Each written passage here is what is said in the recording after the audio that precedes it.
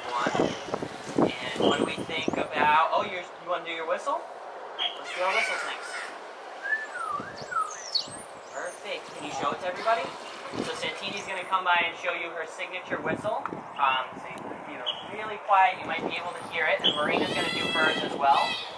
It's a really high-pitched whistle. You guys hear that? Or is it too far away? Here. Ladies, what do we think? Let's go over to the rocks and do it. Come on this way.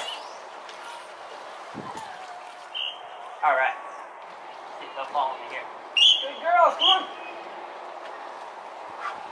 What do you think? Good job, right over here.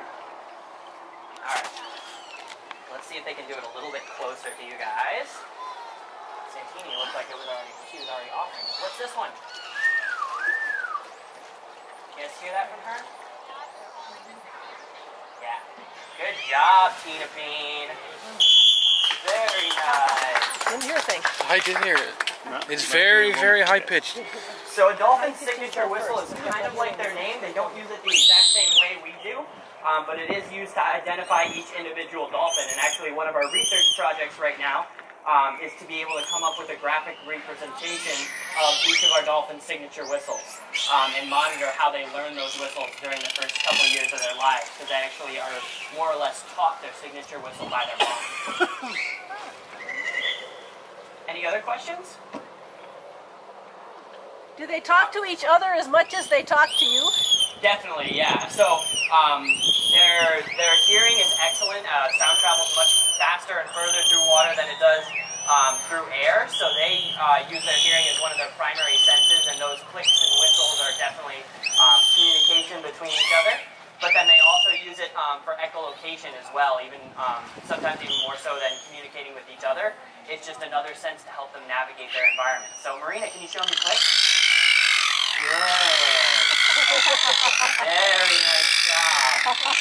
Good. And can you show them what you use it for? Can we find a present? So when they produce those clicks from their blowhole, they go out into the environment and then they bounce off of different objects. So whether it's, you know, another dolphin, an obstacle in the way, fish, or whatever, they come back to the dolphin's lower jaw as an echo. And the clicks go through the lower jaw. Oh, nice job, Marina. She brought me a rock. Beautiful. Very nice.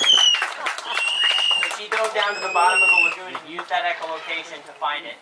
But like I was saying, the clicks come back through their lower jaw, and then they go into their inner ear, and that inner ear works with their brain to produce a virtual image of whatever they're echolocating on. That's a beautiful leaf. I'll wear it right here. What do you think? Yeah. Good job. Here, I gotta stick it in there. There we go. There we go. I'm wearing it. Good job. Beautiful. Very nice. And that echolocation is really precise. And as you can imagine, when they're swimming in, water out in the open ocean, it might be dark, it might be murky. So even though their vision is excellent both above and below the water, that may not be their best sensory input option. So, yes, you guys are very cute right now. What do you think? What if I bring your buckets to the rocks? We can get closer to people? You guys want to play some games with them? Sure. Yeah. If I come around? All right, cool. What do you think, girls? Let's go this way, okay? All right.